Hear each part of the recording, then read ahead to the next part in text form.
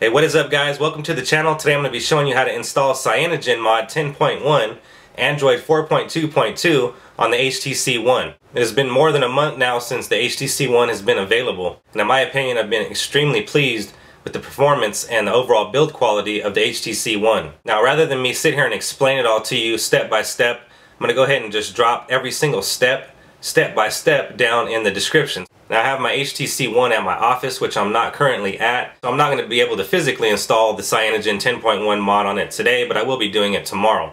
But I wanted to give you guys this quick video on showing you guys a step-by-step tutorial on how to do it. Now rather than just showing you guys and making a big long 5 to 10 minute video about how to follow every single step in every order, I'm going to go ahead and just drop the exact steps down in the description one by one, and you guys just follow those steps one by one and you will be able to install CyanogenMod and Android 4.2.2 Jellybean on the HTC One.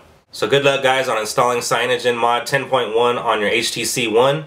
Thank you guys for watching. Be sure to leave a thumbs up down below, subscribe to the channel, and I'll see you guys on the next one.